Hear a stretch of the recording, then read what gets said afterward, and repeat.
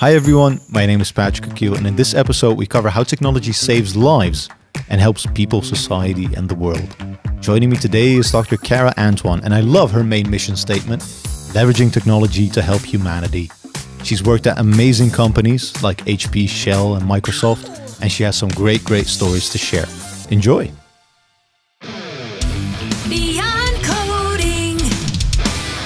You know, the podcasting work, when I was in my role as president for Women in Tech here in the Netherlands, we did a lot of the podcasting, and particularly, as I mentioned, during Corona.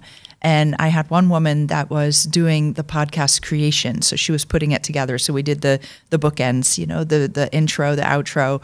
But I can tell you it's a lot of work, at least in our experience, when you don't have the whole setup, when you don't have the equipment and everything else. It's really a lot of work to put it all together and stitch it together. And, you know, you want that conversation to flow, but then at the end, taking all the audio bits and putting those back together, it's a real challenge, particularly for not-for-profits. Absolutely. Who don't have the high-tech equipment and all that. But so lots of respect for what you do. Thank you. And I think I've seen podcasting from the bottom up, you know, and I've also seen very professional setups like this.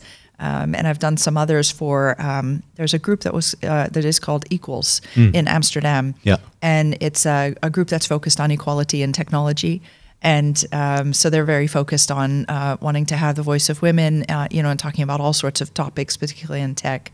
And they do some really nice professional podcasting as well. So I've enjoyed that. Nice. But nice range of different experiences. But I think you have to have that range to know what the bookends can be. I think so too. Yeah. So no, I look forward to the discussion with you. Yeah, same here. I think I mean this iteration is like the 5th or 6th iteration. Even in editing, we've made a lot of progress recently and both in the past. And I'm just really happy that we're still kind of reinventing the content and elevating it in that way as well. I think both in the conversations as well as kind of the production of it, I see improvements, and I still think I can improve as a host with the content, with the conversation, and it's just a lot of fun for me. It's a good learning process, isn't it? Yeah, I love it. And that's pretty cool. If you would look back at your first episode, even for yourself, you know, how you have improved your style, your approach, and as you just said, how you do the questioning and stuff like that. I'm sure you see a marked difference. I used to be awful. It was really, I mean, from my opinion. Yeah, maybe a grain of salt in there. Truth, right? Yeah. But that's so nice, is to see the learning, you know, and to see the evolution, because we can all learn. Yeah. And that's super cool, actually. If you go back, when I was with Microsoft, I did vlogging. So we had a studio, very professional setup there as well, cameras all around. It was really warm in there. And I invited different people every week behind the desk with me, and we talked about a different client topic or technology topic or whatnot, whatever it might be. And at the end of every year, we did a bloopers outtake. And that was so much fun because, you know, you have just all these really funny things that you're doing off camera, on camera, you know, that we have to edit, clip out, you know, and whatever. But when you go back and you put those together and you see the things that, you know, onbewust, that, you know, the things that you're unconsciously doing, it's a real laugh. I can imagine. We put that to Christmas music and made it sort of the end of year, you know, bloopers. So we can all learn, and for me as well, I look back to how I orchestrated those as well and did the moderation and got a lot better as I went on. And doing that every week gives you a little bit of fitness on, you know, how to do it. Absolutely. Yeah. Do you have a preference when it comes to, let's say, hosting those conversations versus coming in as a guest and having that conversation? Yeah. What's your preference? It's a good question, because I often get requests to be moderators on panel sessions, for instance, or hosting a podcast, you know, like this, because I think I am good at guiding the conversation. I'm good at that. But about 2 years ago, someone said to me, you should stop moderating. We need to hear your thoughts. We need to really hear more from you, because, you know, it's great how you can moderate, you guide people, coach them and all of that. But at the same time, boy, we really want to hear what you say, because what I've always tried to do is integrate as the moderator, a little bit of a cue in, or, my thoughts about something, and then, lead the discussion a little bit in a direction that I'm hoping we might go. So I got a feedback at one point, which was, you're amazing at that, but please, spend more time sharing your stories, because it's there's just so much in there to unpack. Yeah. So so let's go for that. That's amazing feedback. Yeah, it was nice, because I've played both roles and I enjoy both roles. Yeah. But I think the thought leadership piece to me is also really important. It's important to be able to share experiences, and for right or for wrong, they're my experiences. Of course. I'm not quoting somebody else, really. In a way, it's my experience and how I see the world, or how I observe things, and I'm glad to share that. As I say, for right or for wrong. Yeah. But it's what I've seen.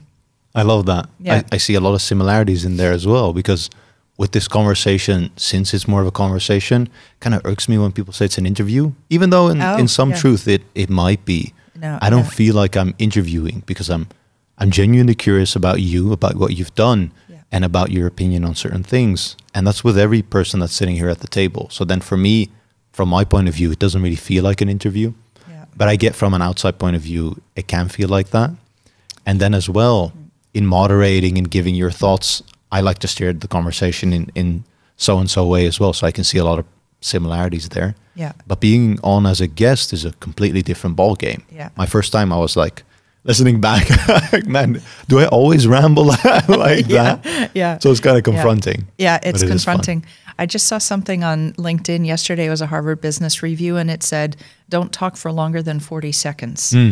And I thought, I've never really timed myself, but that would be a challenge to see how that goes. But interestingly, they said, you lose people's attention after 40 seconds. Yeah. So, okay, that's a new number. You hear all sorts of different numbers, right? First impressions in the first 8 seconds, and, all of these different types of things. And so I thought, well, if you can't make your initial point within the first 40 seconds, then, what are you rambling on about? Have you gotten there yet?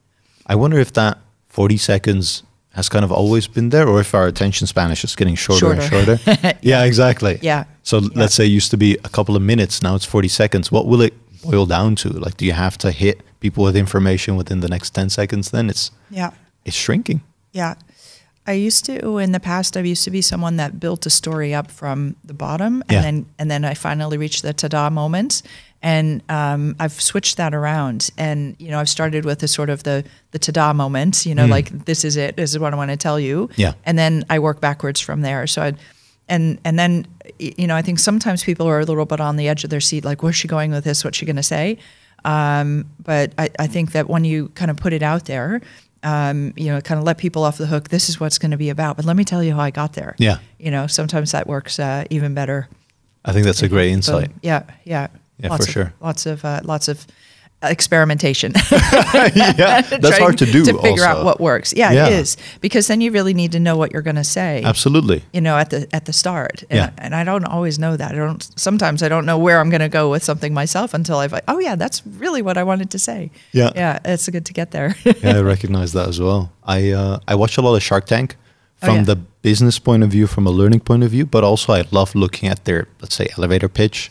Yeah. And then whatever I'm doing, because I work at a consultancy company, I work at an organization, if someone asks, what do you do? I try and pitch it, and I try and fit it in kind of a minute. So what problem am I solving? What already is being done outside of the organization? And then what am I doing that's different? So, and I play around with that in kind of elevator pitches. Sometimes it lands, and people are like, oh, that's a good way of putting it. Sometimes it doesn't land, and I try again. But I think it's fun to experiment that way. Yeah, really nice. Yeah. Good. So for today, I had you on in the previous conversation. I asked each guest what are they really passionate about. And you said very distinctly, it's kind of in the intersection of humanity and technology, right? Using technology, leveraging it to better people, society, and even the world. Yeah. And for me, you put it so concretely. Yeah. And I really admire that, because when someone asks me, what is my passion? I usually have to think about it, or it's a few things. But for you, I felt like it was laser sharp. So in this conversation, I'd like to see how we can get there. How did you get that vision up to a point where it feels that laser sharp? Yeah. And then we can go on from there. Yeah, that's great. And, it's been a journey. So I didn't have that, waking up one moment and thinking, oh, there it is. Yeah. I've kind of figured it all out, and I found my purpose in why I'm here and what it is that I can do and what I can mean to other people and for our environment. But throughout my career, it's been an evolution of seeing this golden thread in the things that I've been working on, that if I reflect back on that, I think, well, that really had an impact. That made a difference. So I think it started with this beautiful experience I had at Polaroid Corporation, which was a division of the company called the Polaroid Museum Replica Collection. Now, this was from Dr. Edwin Land, who was the founder of Polaroid. He developed a camera. It was a bit bigger than the size of the room that we're sitting in right now. Wow. And I worked literally inside of that camera. I came in as a woman in tech, so I had a background in digital image processing and electrical engineering. And actually, I think joining Polaroid, I got that job because I was walking down the corridor of the headquarters, and they had all these beautiful, what looked like paintings to me, hanging up on the walls. And I was like, oh, look at that beautiful Monet. Oh, look at, Renoir and the technique of Van Gogh. And, I was walking down the hallway, and they were just sort of looking at me like, okay, we know what division she needs to go to work in, She got and it. that was the Polaroid Museum Replica Collection. Yeah. And the idea was from Dr. Edwin Land, that he wanted to make artwork more accessible to people in the world. Because if you can imagine that there's a beautiful, Monet of Camille Monet sitting in the garden with her child is the name of one of the paintings, which is sitting at the Louvre in Paris. Well, maybe not everyone can get to the Louvre and see that painting. And in a way, he wanted to make that artwork more accessible so that it could travel. Paintings sometimes were too fragile to go anywhere. They had to stay in their sort of isolated space. And sometimes things just from an insurance value couldn't be traveled because they were too valuable. Yeah. And he thought, well, if we replicated those, we could travel those collections and make them visible to more people. And in a way, it was about making artwork more accessible to people. And I thought that was such a great mission, to be on. And of course, I was there as a technologist, and the whole idea was, how do you make a Polaroid yellow really stay Polaroid, yellow on a piece of Polaroid film? When we all know that after a while, the Polaroid film, the colors would fade, they would change. And so that color matching system was something that I was there to do and to help ensure that when we photographed that beautiful, vibrant, ochre color that Monet may have used in their paint color, that that was replicated as a one-for-one likeness on the Polaroid film. And so there was some digital mastery that was needed to be done in the algorithm and how we reproduce that. And I think the magic behind it as well was in the lighting techniques that we used, because we actually turned the paintings, so literally holding a Monet painting in your hands with gloves on, but turning that painting on a 30-degree angle and then casting a light that created a shadow over the brushstrokes of the painting. Okay. It actually meant that when we took a photograph of that painting, it captured the brushstroke shadowing effects in the image. And so when you would see that someplace else, because of course Polaroid film is very flat, when you would see it hanging on a wall someplace, in a museum, in a traveling collection, or even as a replica you would buy to have in your home, it already had the shadowing effect. So it looked like you could walk up to it and touch it. And touch it like a 3D. Like 3D. Yeah. So that's why when I was walking down the hallway that first time at the corporation, I thought, oh, look at all these beautiful paintings. But of course, they were museum replicas. Yeah. So, I think it started from that and thinking that actually there was a purpose, there was a mission at Polaroid that Dr. Edwin Land thought of, that he wanted to make artwork more accessible to everyone in the world. And that's sort of where it started. And I didn't think much of it at the time. I thought I need to do the best job I can to make sure that the color imaging works well. And in the years that I stayed with Polaroid, I evolved into becoming the head of that division and created, I think, quite a commercial success by making sure that we could offer those Polaroid replicas in every gift shop around the world, so people could actually go home with one of those replicas. When was this timeline-wise? This was in the late 90s. Yeah. So while I was still in the United States, I was living in Boston at the time. Gotcha. And Cambridge, Massachusetts was the headquarters of Polaroid. Yeah. So that's really where it started. And I think from that point, I started to look for the purpose right away in the roles that I would get to go and do. I moved to Germany in the late 90s. Then again, after following the role that I had with Polaroid, moved to Germany and I went to work at Compaq Computer. And ultimately, there were periods in my career when I think this was more about wanting to do the best I could for myself and creating a presence, creating a reputation, building credibility, learning about technology, and I worked on myself. But I always had in the back of my mind that mission and that need to go and do something that was bigger than myself. You know? And so as I evolved and kind of getting my own self steady, stable, having a good career, doing really great, cool things, I found myself being introduced to Royal Shell. Yeah. And at Shell, they attracted me to come to the company after I met a woman who actually worked at Shell from Australia. And I grew up in Australia. I spent many years as a young girl living in Melbourne with my family. And, when I met this woman, we were both speaking in Rome at a conference. It was called Women International Networking. And she said, after hearing my talk, which was all about how we transformed what was at the time Compaq and then Hewlett-Packard from a very static paper-based company into a digital online experience.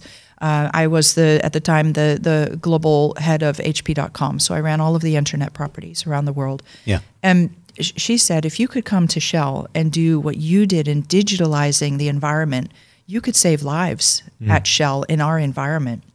I thought, whoa, there's that mission again. It's coming back. So after all of those years from Polaroid and then working through at Compaq, HP, coming into Shell, this was the new mission that I was on. And so it really started to confirm for me that was something that I was really drawn to, was ensuring that what I could do was going to have an impact and an effect on helping people and helping the planet.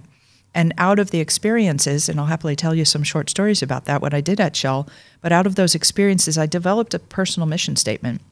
And that was to try to rephrase why I'm here. And what I realized was that my why was to save, improve, and change people's lives and the planet. Yeah. And so when I look at that, saving people's lives, saving the planet, changing people's lives, changing the planet, improving people's lives, improving the planet, everything that I have done since those times is linked to one of those parts of my mission.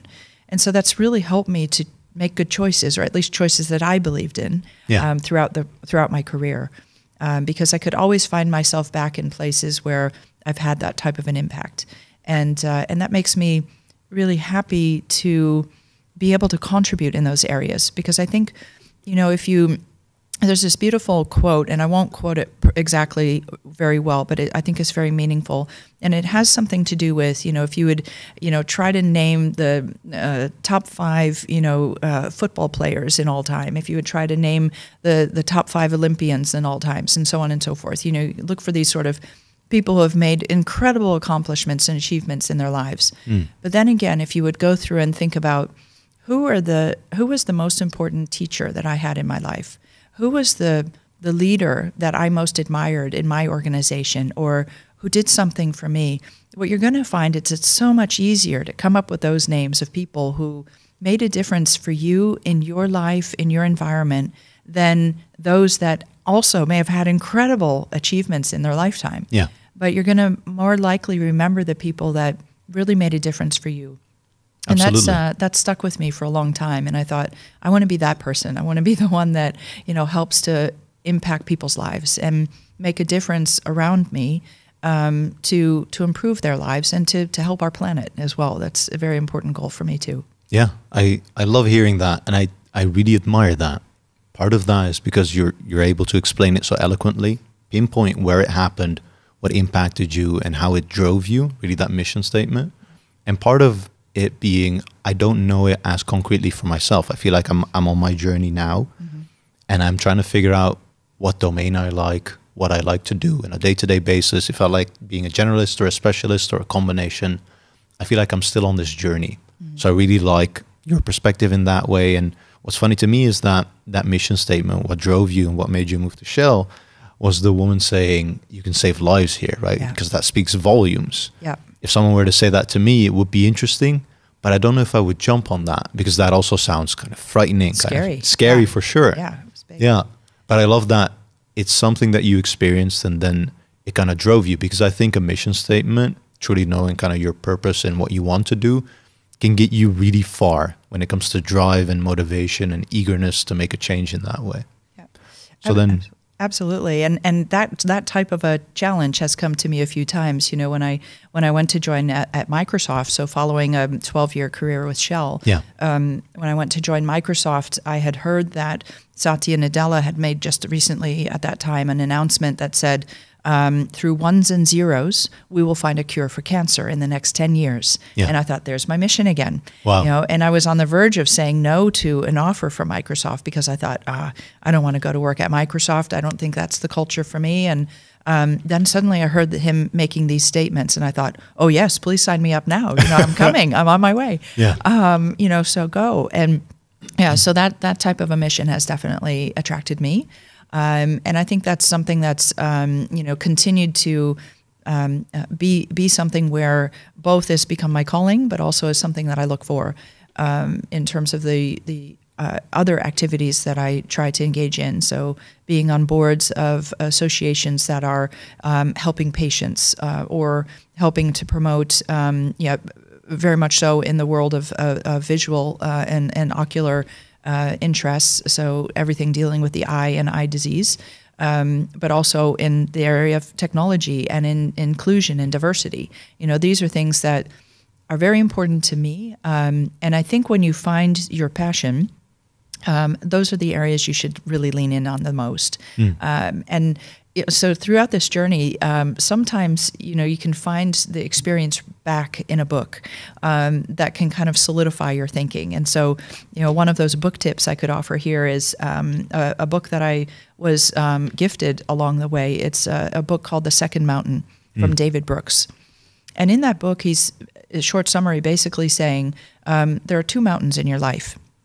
And the first one, as I was describing to you, was this period of my life when I was working hard and trying to establish myself and, you know, trying to get my own career off and running. Well, that's kind of your first mountain. Yeah. So we're all working on ourselves. We're working on, you know, maybe going through university or not, finding that first job, maybe finding a partner in life or having a family, maybe not, but maybe wanting to have a home. You know, these types of things that oftentimes, you know, in the beginning phases of our adult life that we're looking to achieve.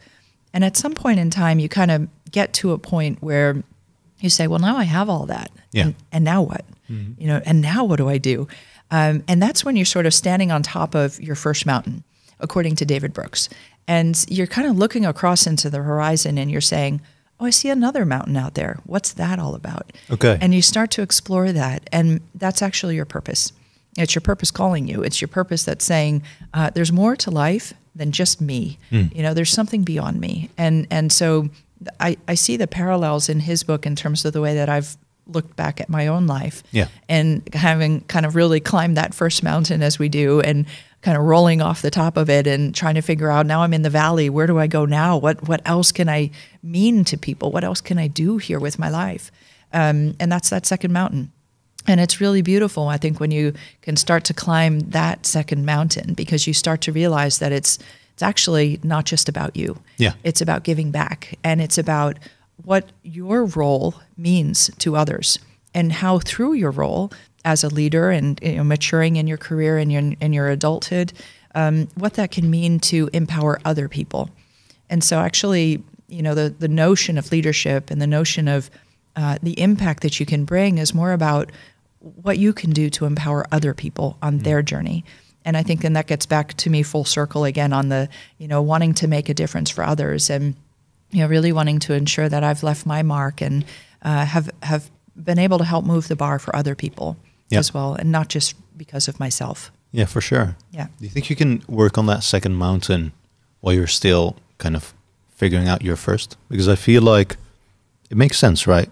Because let's say my home situation might not be stable. Then I come back from work and I have to get back to work again when it comes to my home situation. When family is ill, for example, in the past, I would just be busy with that. I could not really focus on my career. give it my 100% because the home situation wasn't, let's say, stable in that way. So for me, I think it makes sense to work on your first mountain, to get that set up, to climb that, and to reach the top there, to then start with your second mountain. Do you feel kind of similarly? Yeah, I think that's why there are two. I think that's why there are two mountains. And, we do need to find ourselves first. Yeah. And I think that's what's happening in that first mountain effect, is that you're really working on yourself, and that there's nothing wrong with that. I think we all are going through something like that.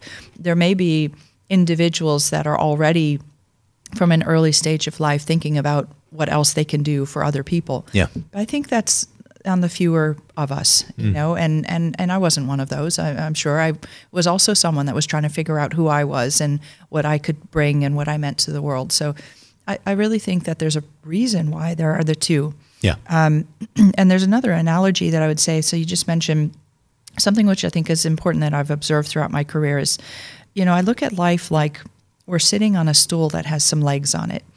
And, that stool is, so I'm sitting on a stool right now. I think it has 4 legs on it. And it feels pretty balanced. I'm kind of sitting firmly here and talking with you. And that feels good. It feels comfortable. Everything is in balance right now. But, one of those legs represents your health. Another one of those legs represents your family. Another one represents maybe your geography, your location, where you live, your home, actually. And another one might represent, things that your ambitions, what you really desire to do, or what you, still want out of life. Yeah. And, one of those legs can get a little wobbly. And we can sit on a chair with 3 legs. There are plenty of those types of chairs and still have a fairly stable situation. If your health deteriorates or someone in your family's health deteriorates, well, that's not going to be easy. But depending on the situation, of course, you have the other things to lean back on: your career, maybe financial stability, the environment where you are, your home, people around you, and, and kind of hopes and dreams of things that you still want to do. And that's going to help to continue to push you through. Yeah. And boy, I've been through some tough times too with my health and in the past. And luckily I had all those other things around me to make things work really well. But imagine if one of the other legs of that chair, one of those other dimensions, was also a little bit wobbly. Suddenly you lost your job, or you were told you had to move house and even out of town, out of the country, or to a completely new location, or that your dreams were shattered. That you just were just never going to achieve what you really most ever desired to do. Well, things really start to become pretty wobbly then, don't they? That's hard. That's real hard. Now, imagine, again, another one of those going away.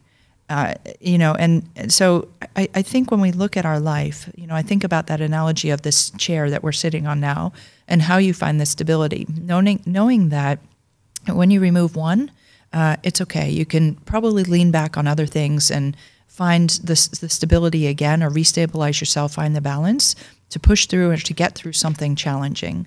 That may not always be the case in critical health, situations, but hopefully for most of us, we'd be able to push through. But I think those are things that I always look out for when I'm mentoring other people and talking with them about things that are going on in their life situation, and saying, so, okay, this might be a bit rocky for you right now, but tell me about the other things in life, financial stability, are you living in a home where you're comfy? Do you have people around you that love you? Do you have a dream for the future? And then realizing that when you have all those other things, you actually have a great deal of wealth and richness in your life. And that kind of gives this extra sense of motivation of, oh yeah, actually what I'm dealing with right now, I'm going to get through this. Yeah. I'll just keep pushing through. So you reminded me of that story just now when you mentioned it. And I think those are things that we need to know about ourselves, and we need to figure all of that out on that first mountain analogy, so that we can ultimately move beyond ourselves to look back and realize what it means to give your hand back to somebody else and help them along on their own journey. Yeah. Yeah, I love that analogy. Thank you for sharing. Yeah. I think I need to reflect more and look at those other pillars, because I reflect a lot, I feel like, but it's not really structured in that way. And I've heard this analogy of the chair before, and I can look it up because I was listening to an audiobook that laid it out in 3 pillars, actually. But I forget the author's name, so I'll share that afterwards. Yeah. And it really hit home with me. You have to have balance in whatever you're doing, and balance can come from a lot of places. And one of the pillars is kind of rocky, looking at the others and looking at what is stable or what is kind of lying ahead for you can give perspective, the perspective you need to kind of get through this, whatever it is you're going through. Yeah. Yeah, I like that a lot. I think it gives the motivation. Yeah. It can challenge you. It can thrill you, and hopefully it can inspire you to, keep on your journey. Yeah. Or even find new paths on your journey, because no one ever said there was a straight line between here and absolutely the end. Yeah. So you're going to go wobbly. left and right, so that's okay. Yeah, for sure. Moving back to your story and the point where you said, okay, I'm going to join Shell. Mm-hmm. You mentioned you have a few stories to share there when it comes to actually making impact and saving lives. Is there anything you'd like to share on that front? Oh, sure. I loved my experience with Shell. It was an incredible company to get to work with. And in fact, today I'm very proudly still part of the Shell Alumni Network and helped to co-found this community as one of the members of the think tank that brought that together. And a dear friend of mine, Dagmar Mecking, is now the president of the Shell Alumni Association. And she's doing an amazing job of running energy conferences every year. And I've been lucky to be invited back to speak on those podia a number of times since then. Nice. But yeah, my Shell career has been I feel very privileged because of what I could do for others. So I joined, as I said, because I was told when you could come and digitize our environment, you can save lives. That was really literally the starting point in what I was told. So that hooked me to want to go and to figure out what that was all about. Now, here I was also a person with no geology background, no, understanding of, I had to learn how to spell the word hydrocarbon, trying to figure out what this, environment was all about. Yeah. What I did bring was obviously my background in technology, and I started in electrical engineering just to position that and move my way through fields of technology from the engineering side to the process control domain, to IT and IoT, and today we talk about GenAI and so on. So that whole spectrum of what technology can mean, starting from an engineering perspective. So when I came in, the message was basically, I started in the upstream part of our division, and this is where we would explore. We were producing from the hydrocarbons that we would be drilling for, and we would be bringing hydrocarbon and gas molecules out of the earth, and we would be moving those along the production line to hand over to what was then our downstream, which was the commercial side of the organization. So in the upstream, we have assets, and these tended to be in the upstream offshore assets, so platforms in the middle of the sea. And it was at those assets that I was told coming into the company, so when you can go and put digital sensors on the equipment out there, you're going to save lives. So 1 + 1 = saving lives. Yeah. I thought, wow, okay, let's get to it, right? And what that required, though, also was, so I've never been an armchair leader. I've always been in the environments that I work in. So first I had to get my wings to fly. So I did the Hewitt training, which is the helicopter underwater evacuation training, flipping upside down in helicopters in a simulation pool at Valk-Nutec in Rotterdam. So that was lots of fun.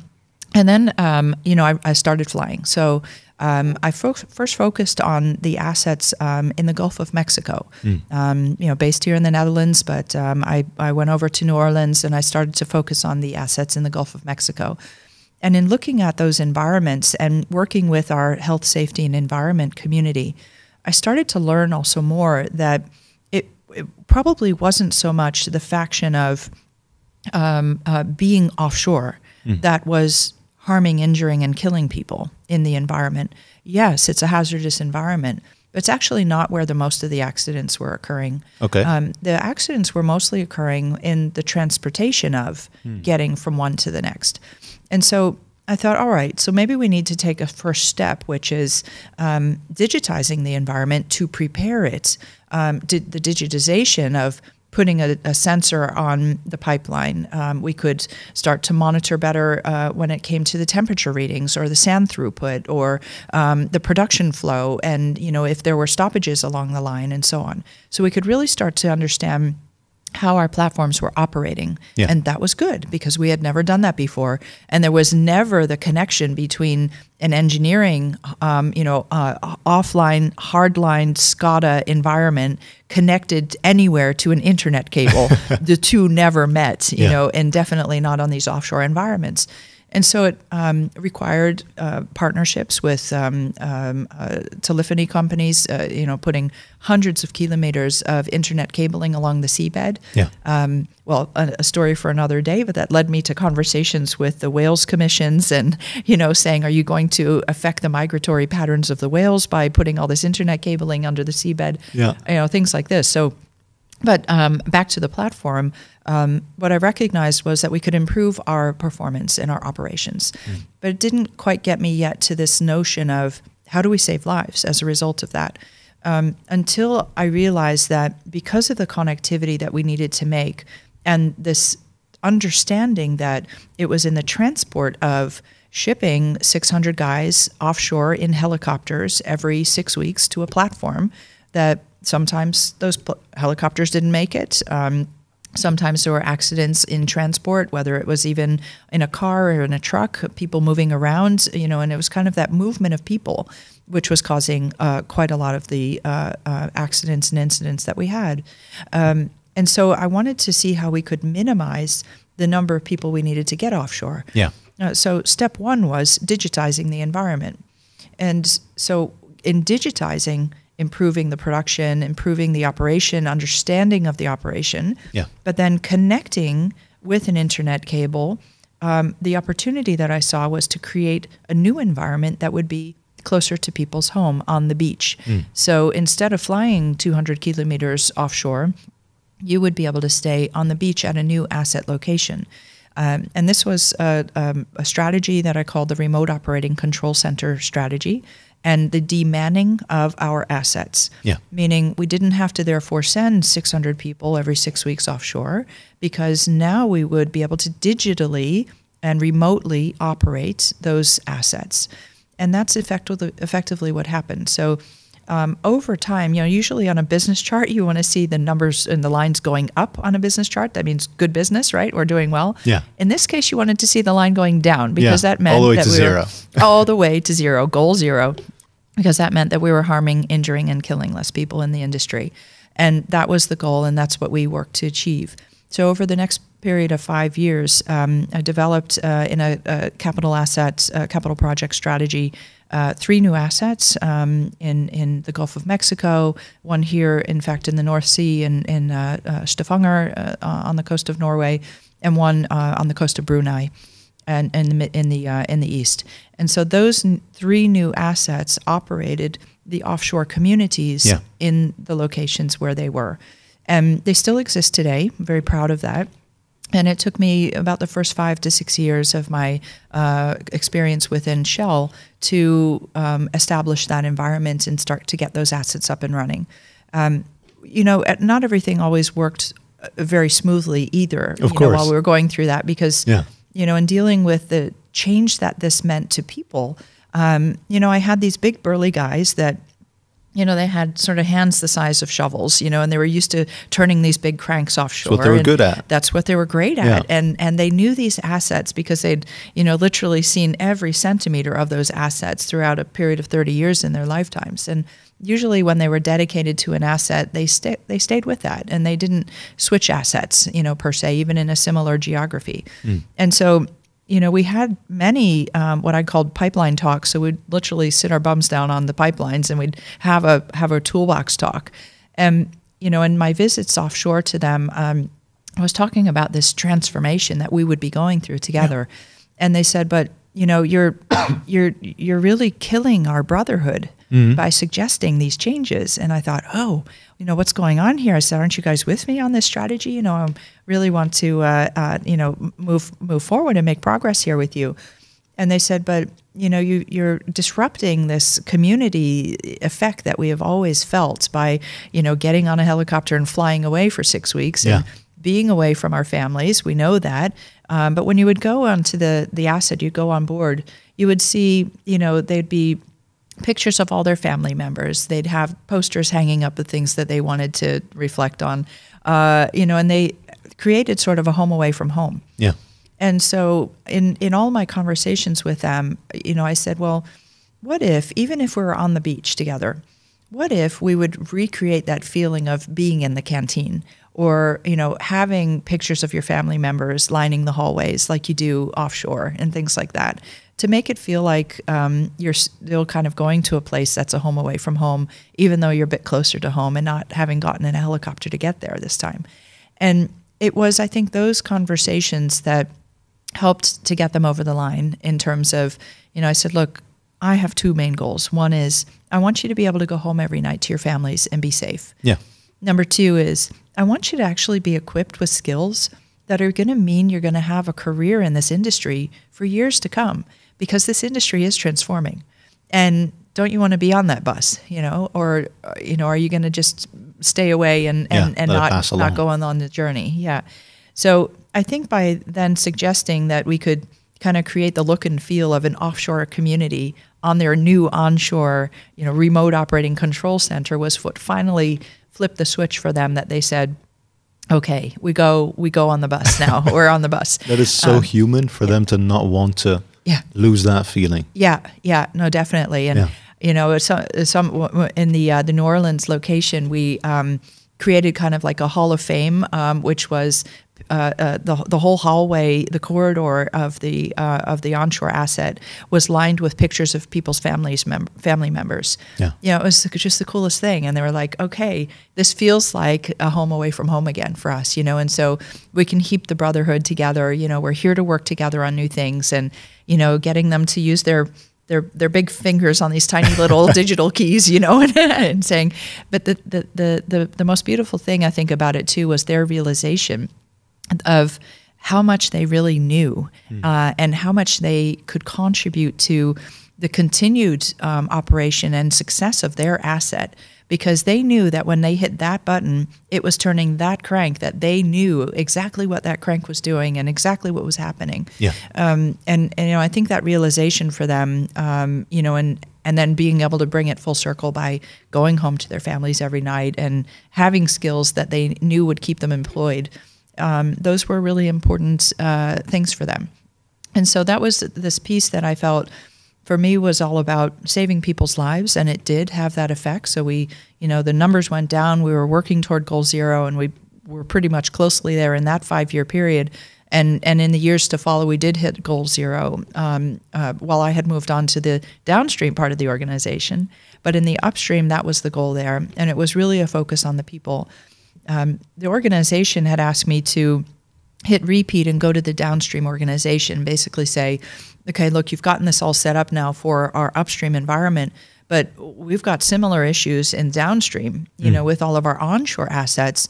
Look at the lube oil blending plants and the chemical crackers, the manufacturing refineries, and the grease plants. And, sometimes they're in such remote locations that we can't get them serviced for 3 or 4 days, and we're going to have operations offline for that amount of time. Or we were noticing that vats would be overflowing, for instance, and it was an uncontrolled situation. And also at that time, and this was in about 2013, 14, that we were also really cognizant of the emissions coming out of smokestacks and saying, well, shouldn't we be doing something differently here? Can we measure that? Can we understand what that is? And so that was my task there.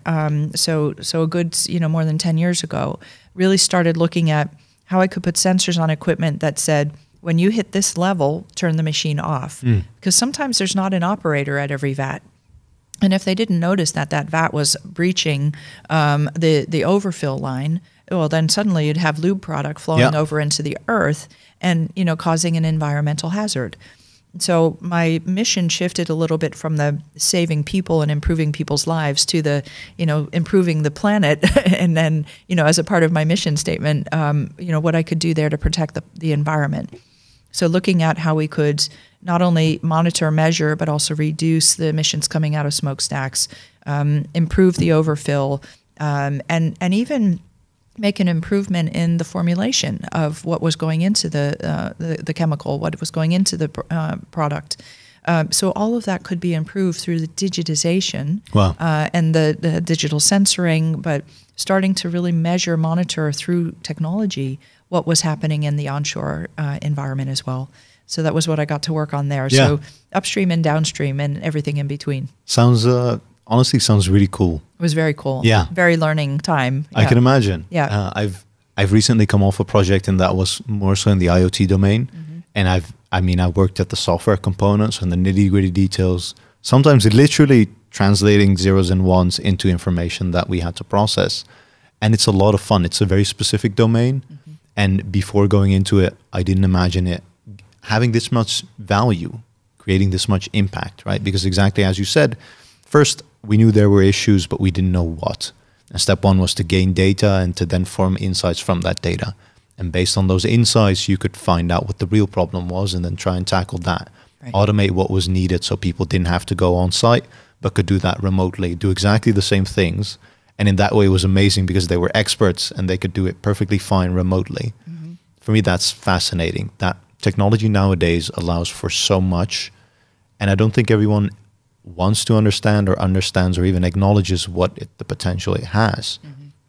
For me nowadays, I don't know where it's going because, it's 2024 now. Last year was all about kind of this generative AI period, mm-hmm. where all of a sudden kind of your problem solving and the information, how do you say that? Let me step back a bit. Before I have information at my fingertips, I have to do a Google search. I can find all the information I needed. But what I would have to give and what was sometimes lacking was context. And I feel like with generative AI, there's so much context now. I can take a picture of my fridge, for example, and ask, what meals can I make with the ingredients that I have? And it spits out a bunch of meals and they're very much accurate and they're getting more and more accurate in that way. Mm-hmm. So I'm very much looking forward to what this new technology has to offer. And I don't exactly foresee where it's going. Mm-hmm. I just think it creates opportunities. And this year, probably 2024 is where a lot of opportunities create business models and create value for people, the planet, and hopefully society. But I also feel like there's a fear going on, especially within tech or within fields that processes could be automated, that humans might be obsolete in certain processes when it comes to business, even technologies. I recently did a Q&A, and one of the questions, and still I can see in the comment section, some of the questions are, should I get into this field? Should I spend my time for 6 months either at a boot camp or self-study and become a front-end engineer, a back-end engineer, any type of engineer really? Or am I at risk for being obsolete with this new technology that's coming up? Mm-hmm. What is your thought on kind of Gen AI last year and this year? Mm-hmm. And I'm really curious to hear from your view, what have you seen and where do you think it's going? Yeah, great questions and great conversation to get to have. I think, indeed, from a public perspective, we became much more aware of AI and generative AI, of course, multimodality because of ChatGPT. Yeah. But of course, AI has existed for years. At the start of the smartphone, we already had AI incorporated in the way that we were doing things. Started to incorporate using facial recognition technology or, thumbprint identification to unlock your phone, using Google Maps or, any type of, maps to navigate. These were capabilities that we already had, even in our own smartphone, in our own smartphones before, this magical, space of the ChatGPT came along. And so AI has been with us. This is, for me, not a revolution, but an evolution of something that has existed for quite some time. Yeah. And so, I want to start with that by just saying AI has been around for a while. What's interesting, however, about the AI has been around is that I don't think it has been leveraged or commercialized yet to the extent that it really can benefit organizations. Yeah. And when you look at the artificial intelligence capabilities in terms of both the back end and the front end. Back end, I see companies leveraging AI to improve, cash performance or understanding logistics, inventory management, these types of capabilities. On the front end, it's about the user's experience, about how a patient journey might evolve, or a customer's experience in a retail or an online space. And of course, we have some clumsy things like the current day chatbot, which, sometimes I'm just looking for the eject button to get myself out of the conversation because you're not getting anywhere. And luckily, it's becoming much more humanized now today. But so we will continue to evolve when it comes to those capabilities.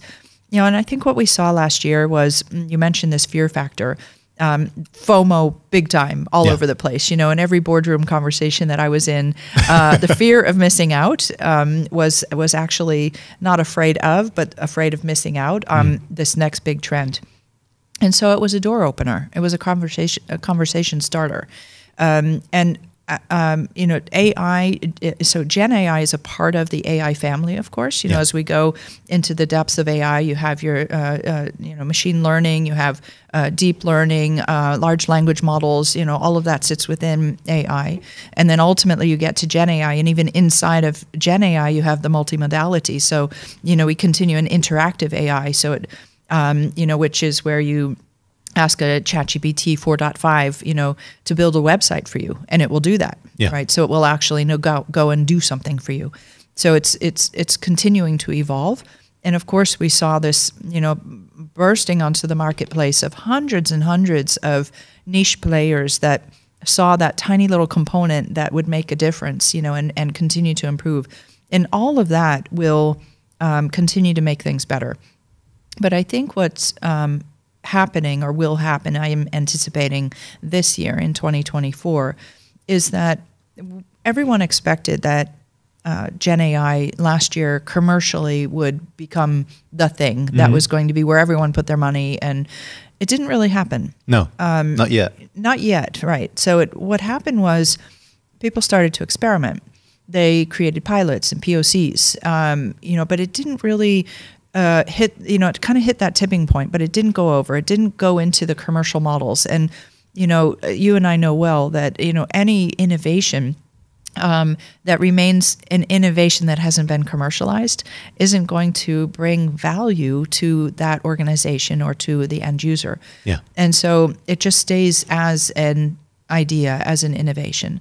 So where I anticipate are two things going to happen. I think one is that GenAI is a door opener for conversations that says, we in our company, we believe that we need to do something with GenAI because everyone else is doing it. And what it does is it starts a conversation that says, let's go back and have a look at your data platform. Let's look at your data strategy, how you're managing your data. Are you doing any analytical work with your data? You start to dive into that conversation, you realize that they're nowhere with their data. There's no strategy. The data is not being managed. It's all over the place. It's not integrated. There's no mapping layer. There's nothing that's cohesive or coherent in their data strategy. So that's a nice place to start. Why don't we start there? Because it is a stepping stone approach. You can't really just dive in and start with GenAI if your data isn't in order. Yeah. So, there's that piece. Then I think there's this notion that says what you have within your own enterprise domain, that's safe. That's your trusted domain. That's all the data that you have and you know about is within your own domain. When you get into a model which is like OpenAI's ChatGPT or a Google Bard or any of these solution areas, it's also going to incorporate everything else that's out on the internet. Which may or may not be right because we all have been feeding it, and it could be right. But I think the interesting thing is that with generative AI, it can be 99% right and it looks really good. At the same time, it could be 100% wrong. Yeah, and still look good. And still look good. Yeah. And so that will deceive you. And we talk about the hallucinations. We talk about what seems to be okay, but actually is completely not okay, right? And so I think we're going to take a slight sidestep from where the path that we've been on to say, let's leverage this opportunity to open the new doors when we look at our own data strategy, then start to work on that in its own evolution of how we analyze the data that we have, how we understand how our organization is operating within our own domain, not leveraging information and sources and content from outside of our domain, but really understanding how to make our own domain work well. Yeah. How many times in a corporation you bring, for instance, a new employee on board, and you have all these intranet sites, and you say, just go find it on the intranet, and you'll know all about your pension, or you'll know about your lease car, or you'll know all about our onboarding process and so on. And you can't find the information anywhere. And so imagine the human experience of saying, let's leverage AI to consolidate, to make it make more sense, to help guide you through a human experience of finding the information you're really looking for within your own domain. I've worked with several medical entities who, a lot of the terminology simply in that domain is medical. And so you have someone in HR or in finance that doesn't have that medical background, has a really hard time navigating through the environment, finding what they need, because they don't know those terms as well. And so how can you make it easier for individuals to navigate, whether you're working within your domain or for marketers to be able to create a campaign based on the content that is the tone that you use in your organization, and not because the rest of the internet says this is how you should be talking, but how you are reflecting your own entity. So I think this notion of learning how to analyze, get more into some of the predictive analytics, get more into really demonstrating that you understand what the customer that you're working with needs. And that you're, so when we started all this, you start with the search capabilities. And when we got into search, take Microsoft Bing, for instance, collecting tremendous amounts of data from individuals, what they were looking for. And then they would make a guess, for instance, and say, you searched one time for golf vacations. So now every ad that we're going to put on your page is about golf shirts, golf clubs, golf balls, everything is related to golf. Yeah.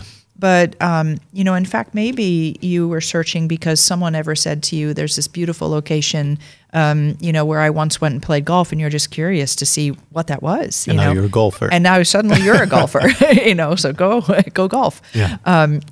But today it's more about really understanding, and I think it's this Big Brother is watching, but you're going to see the incorporation of, we know when your birthday is coming. We know that you're what gender you are. We know what some of your interests are based on your patterns, your behaviors. What's repeated in your own history, and now we can serve up things that are more relevant to who you are. Because I think that the most annoying thing is you click on an ad one time, and then that becomes the ad theme du jour on every page that you're surfing on, and that becomes annoying to people. Yeah. Like the chatbot that as I mentioned, you get into this endless cycle that you never get out of, and looking for that eject button and help get me out of this conversation. So I think we're going to see the opportunity become even more relevant to what people are really looking for, what they're really trying to achieve, is going to start to come out through the leveraging of more AI, deep machine learning, large language models, and understanding of how we translate, what people's interests really are, and demonstrating that we understand that. So I think that's going to be, while we've opened doors because of the excitement of what GenAI offers, and sort of amplifying the possibilities, which is really super exciting, is going to help us to actually lean back a little bit and say, let's be sure our data is in place. Let's learn how to leverage AI in ways that we haven't done yet today to the fullest extent that it can. So I think we're going to actually see a larger bubble happening around the AI space this year. And while we continue to build our confidence that the GenAI can work well for us, because we see too many times the small mistakes, the hallucinations, things that don't always go exactly how you want. Give you an example. We had a really interesting use case where we were given a product that was a white label product and, you know, had a certain form, a form and a shape and, you know, just kind of a white image of that. And we said, well, let's try to leverage GenAI to create that product in every color that, you know, that it could. And then also, because there should be different capabilities that people could build on top of that product, that we can then do it in that color with that capability, for instance. And just trying to make that white object blue, leveraging GenAI. You know, you had things that were yellow and green, but not quite blue, you know, and there was like a blue blob on the side of the object, but not the object itself. And, you know, and so this is where I mean that with the Gen AI, it's not always going to get it right now. Yeah. But we're going to get there. And so it will continue to evolve and it will continue to improve. And so, you know, your question about do we need people in this field? So, first of all, yes, we absolutely need people in this field. And we need people of all sorts of backgrounds and, you know, thought and identity, gender, race, you know, ethnic, every person. You know, if there's one thing that I would say to anyone listening to today's podcast is please go and educate yourself about Gen AI. There's so much great resource available if you go to any of the hyperscaler sites or anything in between, Microsoft, Google, Amazon, you know, all of them will happily teach you about Gen AI for free. Yeah. And you can learn, you know, from a 101 through to, you know, become a software engineer and, you know, a solution architect and go for it. Back end, front end, it's all needed. I saw a very controversial comment that was made recently, and I will flag it as that, controversial, but it said men should stop working in AI. Okay. So because, and the statement was because we lack diversity in AI and there's tremendous amount of bias. And so the statement was trying to suggest, well, if men would take a break and not work in AI for a while, give women a chance to catch up. And I mention it here to make a point that we need the diversity, not to say that men should stop. That's not my message here, really. We need men and women, but we do need both. I agree. And so I want to encourage and see more women and more people with other diverse backgrounds, diverse thought, getting into AI. So if you think about the images that you see today on the internet, you know, you go and search for, you know, show me a picture of a race car driver, show me a picture of a CEO, show me a picture of an innovation officer. 80% of those images on the internet today are represented by men. Yeah. And so that's a problem. TEDx Amsterdam have come up with a solution for that. So if you know some of the imaging technologies like Midjourney, for instance, you can use Midjourney to create with Gen AI. You can create any image that you want, given a few prompts, you know, to define what you're looking for. But TEDx Amsterdam have done a takeoff on that, which they call Miss Journey. So instead of Midjourney, it's Miss Journey. And missjourney.io, when you go to that site, will be one where anytime you tip in, show me a picture of a race car driver, picture of a CEO, a picture of someone working in innovation, you will only get images that it's created of women. Yeah. And what they're trying to do, even though there's a watermark on there and it says, you know, created by Miss Journey and so on, what they're trying to do is just simply flood the databases and say, look, there can be representation of other images than just the male images, you know, that we know. So I have a presentation slide that I've used a few times in large audiences now, and, you know, it shows two images of, you know, two people showing a quote about the meaning of innovation. And, you know, there's an image of Bill Gates, which is very clearly Bill Gates. And of course, anybody, I think that's in the field of tech or beyond would recognize that as Bill Gates. Yeah. And then there's this other woman who's a darker skinned woman, and her name is Miss Journey. I've named her, of course. And I asked the audience, anyone recognize her? And sometimes, interestingly, a few people do raise their hand, which is interesting, which shouldn't be possible because, of course, I generated her. And then I mentioned that. I said, look, I've generated her because, you know, I want to show that there's another, you know, person possible that you could see representing this field. And because I generated her, I had to give her a quote also. So I created a quote for her. But I think we need to show the balance. And so we do need everyone in, helping in the space of AI and GenAI. It will continue to evolve.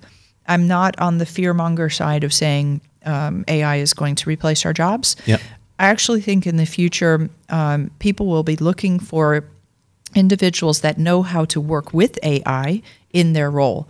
So in the future, if I need a doctor or I need a lawyer, I want to have a doctor or a lawyer that knows how to work with AI to do their job, to improve their job. Let me give you one short example of that. So if we think about going to get our eyes tested, there is a beautiful solution, a company called Easy, which is a scale-up out of Amsterdam. And they've created a solution which you sit behind your computer or use your mobile phone and you test your eyes. And this is typically work that's done by an ophthalmologist. You get in your car, you go to the doctor's office, you sit in the chair and you look at the E chart, and you tell which direction the E is facing, or you have to read off certain letters on the chart. Yeah. And probably the one thing they didn't go to medical school to learn was to watch you read the letters, which direction the letters were facing in, right? And so Easy have come up with this solution, which is not only sustainable because you're no longer getting in your car and going to the doctor's office, or taking transport to get there, but it also is complementing the work and the capability of ophthalmology by saying, look, this is the stuff that is complementary to what doctors can do. We have a declined population. We miss more than 9 million doctors on the planet and nurses. And so how can we help to complement that certain skills are no longer there or no longer needed when actually the solution can perform at 99.5% accuracy, which is in most cases better than what a human can perform. Yeah. And that's, that evolution that we have seen also of AI, where we have achieved above parity. So we achieve parity, and that parity means, what can a human do versus what can a computer do? Back in 1983, Big Blue demonstrated that in the chess game of defeating the world famous chess player by showing that the computer was better than the person. But if you look at the evolution of, for instance, speech recognition, I think that was one of the first that back in 2014 achieved parity with human speech recognition capabilities. So in 2014, a computer could already detect speech to the same degree of performance as a human could detect speech. And since then, things have only gotten better. Whether it's speech recognition, whether it's the hardest one actually has been in terms of recognizing writing. That the computer still doesn't quite get that as well as human. That's interesting. But other capabilities, yes. So facial recognition, speech recognition, audio recognition. You play a half of a second tune, and the computer can already tell you, where it's from and what that was, and so on. Yeah. And the very cool modification of that now, I think, is with Google, who now you just have to even hum. You don't even have to put the words in anymore, but you just hum what your favorite tune was, and it'll say, "Oh yeah, that was that song." So, it will continue to evolve, and it will continue to show improved performance over what humans can do. And there's just so much opportunity.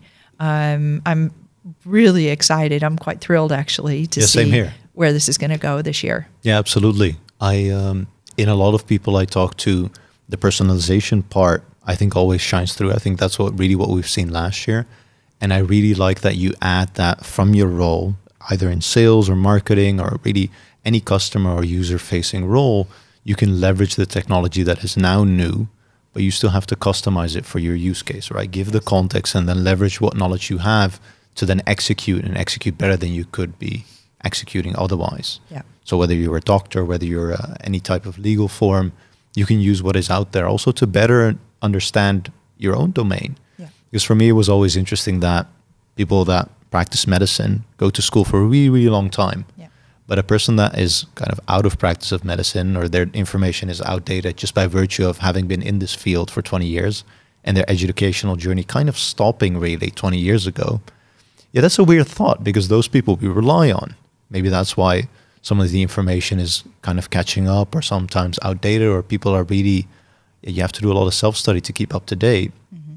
But by virtue of you using and leveraging technology to gain insights, to reach to a point where you have better parity, that's really where it's at, I think. Yeah. And you will always need the human component in there, at least for now.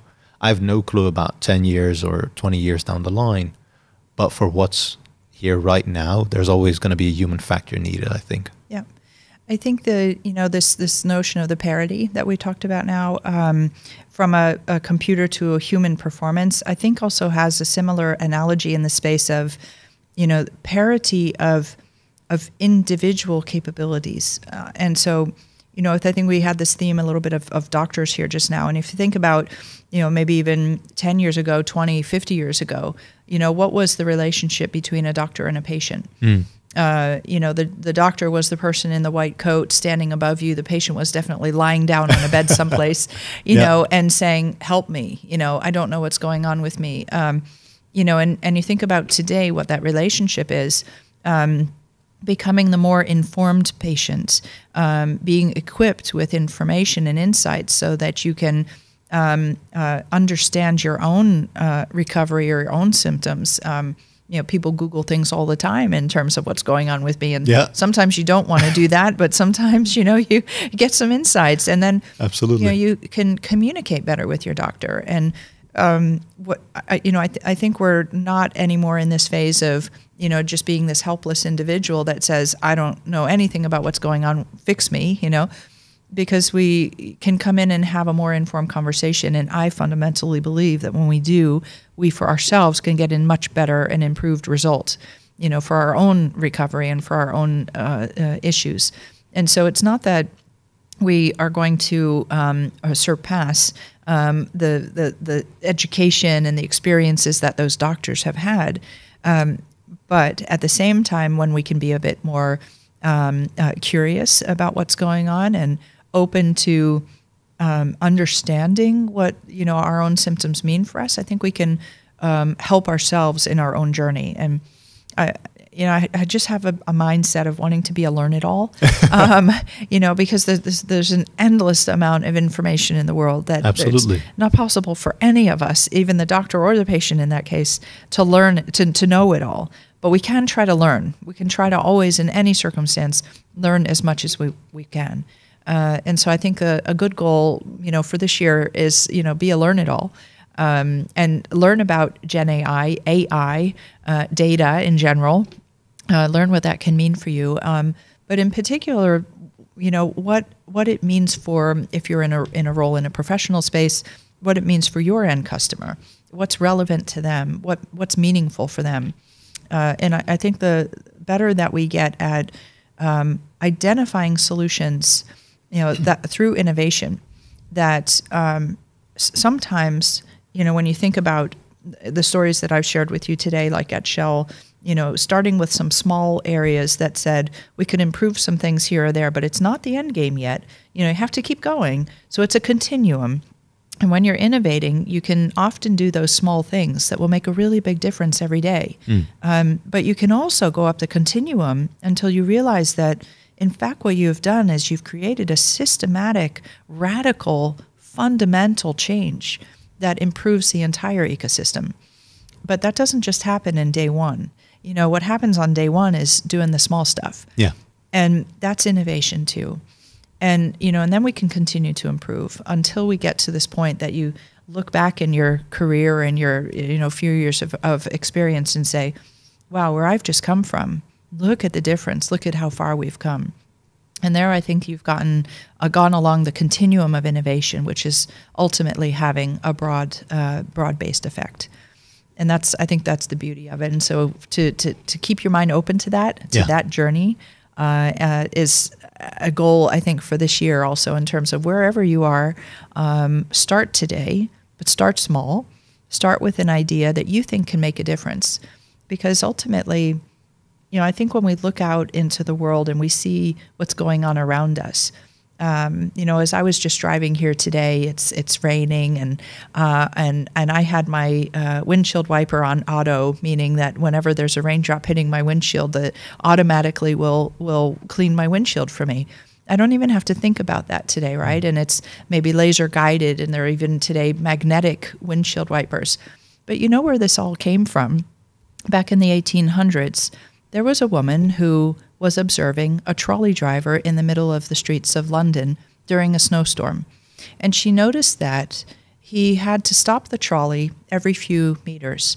And he literally kind of hung out the front side toward the window of the trolley, and then used his arm in that kind of a waving motion wipe it off. To wipe it off. Yeah. And of course, that's the motion of the windshield wiper today.